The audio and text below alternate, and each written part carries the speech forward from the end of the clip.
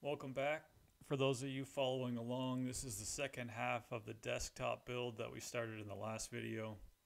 Just a quick recap, you can see a couple of steps I did in the last video, cutting the molds, getting them covered with the sheathing tape so that the epoxy won't stick, cleaning up the slabs, getting all the bark and the cambium off so that I get a good epoxy bond, and then cutting those slabs down to fit into the mold in just the right orientation. And got to think through that ahead of time so that you make sure you get things optimal, get the right features in the right places for the best look.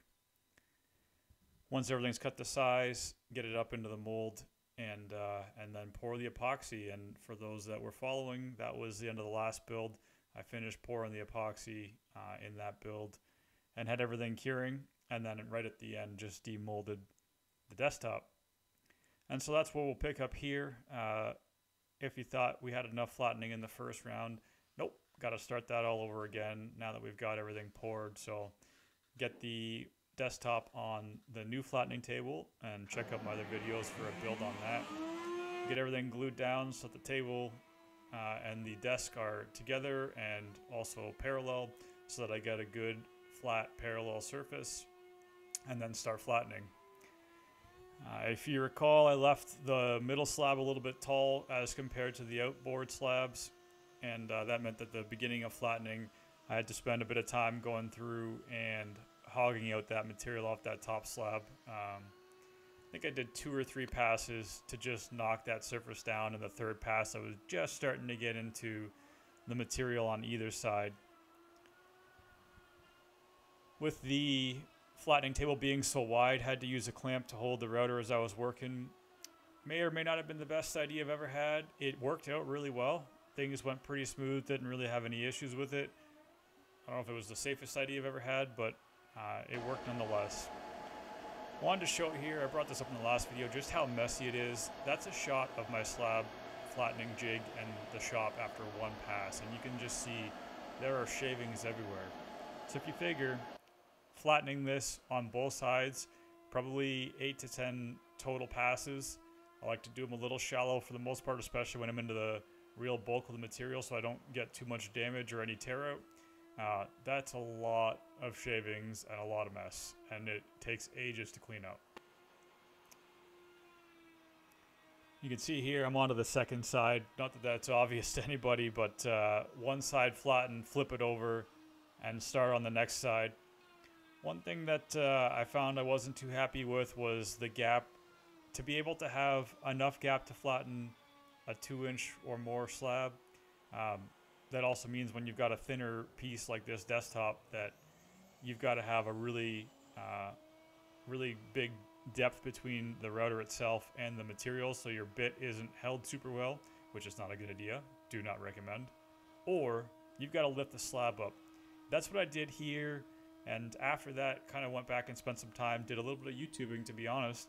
Check out what other folks are doing, and a couple of folks that I've been checking out on YouTube have been using bit extenders. Really liking that idea. Picked one up, only about 10 or 15 bucks. Haven't tried it out yet.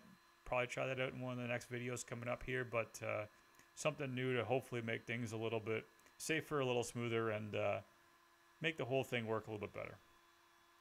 I didn't capture the video of it, but I had to go back through and do a little bit of touch-up with epoxy fills here to fill a couple of gaps that opened up, especially in the bottom side where I wasn't able to get that in with the first pour just because it was all sealed down nicely. So filled the gaps, chipped away with the tool there, just the sort of top level with a little bit of heat applied with the heat gun. And then it's on to sanding. I think this is probably everybody's least favorite part. In some ways, I enjoy it. It's kind of that like peaceful, nothing else but you and the wood, and you get to watch it come to lifetime. But obviously, it's pretty monotonous. Because of all the machining marks from flattening, there's quite a bit of roughness and quite a bit that had to be done. So I actually ended up doing the entire surface twice with 60 grit on both sides. So I did it once, rotated the desktop around, and you'll see that coming up in a minute here, but rotated it around, completely resanded again with 60 grit, and then flipped it and repeat on the other side. So quite a bit of sanding to get this one cleaned up. It's a lot of work, but without a big wide belt and having flattened in the orientation that I did, this is kind of what's necessary to clean things up. Some people will use the belt sander. I found that creates almost as much of a new problem with the sanding marks that I get using a high grit, and so I don't really love doing that. I'd rather just take a little extra time with the orbital. So you can see here, like I was saying, rotate things around, and then went back and sanded it all again. When I flipped it over, thought I'd get a little smarter, use the block plane to take down some of the high spots. It worked all right, but I did get a bit of tear out, which I wasn't super happy with, and luckily it was on the bottom side that the tear out occurred, but probably not something I would do again. Didn't love that outcome. Once I've got the majority of those machining marks out, switched up to 80 grit, and the 80 grit will still do quite a good job of taking out any of that bigger, bigger marking, bigger scratches, etc. So with the 80 grit, really did take my time again, and that really got everything out of the top and bottom.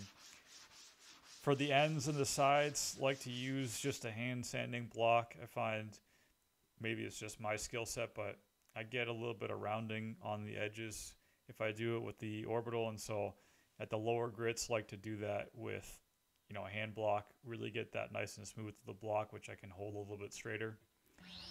You saw there I was covering the slab in between working on it, which I work on it on weekends, so there's a lot of times that it's just sitting there hanging out. I like to cover it with a blanket and a plastic sheet. Covering the slab keeps it from getting different moisture levels on either side so it doesn't warp. I'm using a carryover base for the desk, and so I had to drill out a new hole to make sure that all of the threaded inserts and fasteners go into the wood and not into the epoxy. So I'll drill it out and then marked all the hole locations on the underside of the table so I can come back with the drill and the mobile drill press here and drill out for the threaded inserts. I'm using the carryover base from the desk that I had before just because I have a number of pieces I'm going to build around and with this desk, and I kind of want to have all that work done first before I finalize the decision on the new frame I want to build, so I'll do all that and then come back. One thing I find really satisfying is sucking up all the dust from some of that drill work, so I wanted to show that here, and then coming back and countersinking, and then I had to go back and suck it all up again from all the little countersink shavings. Prior to this, and I didn't show all the grits as I was walking up, but I'd already sanded all of the surface up to 220 grit. So coming back here and doing a little water pop. Some people spray right on. I don't love the beating up of the water, so I like to spray it onto a paper towel or a cloth and then wipe it on. That also helps to wipe away some of the excess dust and material. Didn't have my air compressor in the shop here, so didn't have that as an option. After sanding with the 220 grit again, come back with the 320, and this is where really the whole thing comes to life, getting that really fine finish. So I'll take it all the way up, and again, more hours of sanding. I think probably over the entire project for this desk build, I maybe had 8-10 hours of sanding, maybe a little bit more than that with sanding away the machining marks from probably 6 or 7 hours just at 60 grit, and then another 5 to 6 hours with all the other grits, doubling up on 220 again with the water pop just so that I can take away any of those nubs that are going to raise up as I apply the finish to the desk.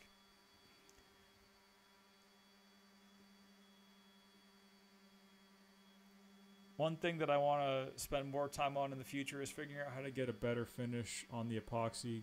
At 320 it's good, but it's not as clear as I'd like it to be.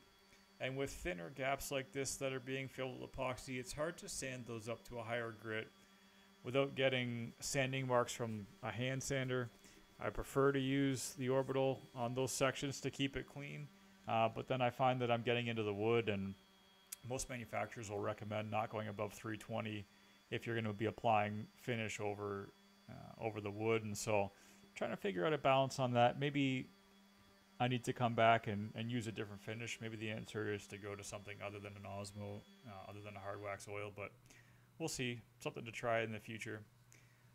With all the sanding done all the way up to 320 grit, it's time to finish. And this is where it really comes to life. This is where you get to see exactly what it's going to look like after you get that color popping, you get all that grain popping, you get rid of all of the sort of whiteness that you see from sanding, and this is really where it comes to life. So come in here, I'll do 2 coats of the Osmo Ultra Thin on both sides, of course. That's what I'm applying here.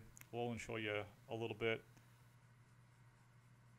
And then once I've got the 2 coats of the Ultra Thin, I'll come back with the regular Osmo Pollux and apply that 2 coats again. So I've already applied 1 coat here, coming back in and doing the 2nd coat. And on the 2nd coat, I'll use my orbital with a buffing pad to really buff that in. So the 1st coat, I just apply by hand, wipe it off, wait at least 24 hours, often a week, and then come back and run the 2nd coat. And I'll rub it in so that I don't just get the finish spraying all over my shop. I find if you don't get it sort of spread out first, it sprays everywhere. Rub it in, grab the palm sander, apply the white pad to the bottom, and then buff it in. And that really just helps to get a really good finish, get a really even finish, get that finish worked into the wood nicely. And I think it does help to bring the sheen up a little bit too. It does take a little bit of extra effort, and I find wiping away the excess after using the white pad, maybe because of the extra time, is a little bit more difficult. I find it can be a little bit stickier, if that's the right word to use. And you'll see as I'm wiping it away, you kind of get that extra bit of pull from the blue towel as you're wiping away.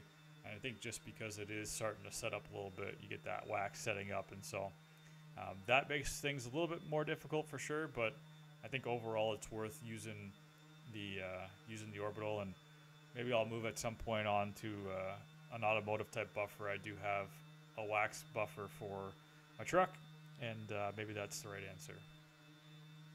So once it's been applied, and obviously got to wait about 15 minutes or so after applying, come back and wipe away all the excess. Got to make sure you get as much of that off as possible. I have noticed that in some places where I maybe didn't do as good a job as I should have on previous projects, can get that finish kind of coming back out of the wood a little bit and crystallizing, kind of leaves a bit of a roughness. It comes away pretty easily, so it's not necessarily a problem. But if this were a piece for a client, not that I sell pieces to clients, but if I did, you wouldn't want to have that because you can't fix it for them. Once all the finishing is done, come back in, use a little bit of glue just to really help open those grains out and swell them up a little bit as it's setting, and put in the threaded inserts. I use 1/4 20s. Pretty easy to find fasteners to go with those of any type, and so for me that's just the easiest way to go. As I'm putting them in, I like to sort of, as you would if you were cutting threads, make a half turn, come back a little bit, make a half turn, come back a little bit, and just helps to make sure you don't damage any of that thread as you're cutting it in. I had done all the work and was assembling and found that one of my holes was just off center. Came back with the router and the carbide bit here to try to open that up, and carbide bit snapped it immediately. I think I just had a little too much vibration going on, and those carbide bits not great with vibration. So bit down. It's only a $12 bit, so not a big deal. But then had to come back through with the circular file and clean things out that way. Didn't take that long, so it wasn't that big of a deal, just a little extra work. And then come back through here, a little bit of 220, just clean up that edge so that it's not rough on the inside, and I go around the edge right on the sort of corners after, and clean that up too so that there's no roughness on the corners. For this build, because of the way that the frame that I'm using carryover was constructed, had to use a bit of a smaller head fastener, so just picked up a couple of small button head bolts. These worked really well. The button heads were big enough to grab onto the metal frame, no problems, and then hold on to the tabletop. Working from underneath the table up, a little difficult here. I guess not a pro at that. A little bit of practice needed, but eventually got all 6 of the bolts in. A quick shot of the old desk, and here's the beauty roll.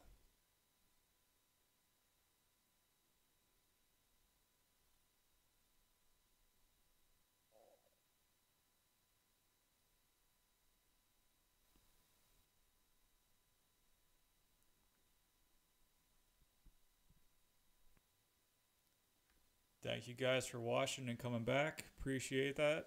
I got a couple of different projects coming up, so stay tuned. A couple of things different than what I built so far. Thanks, everybody. Take care.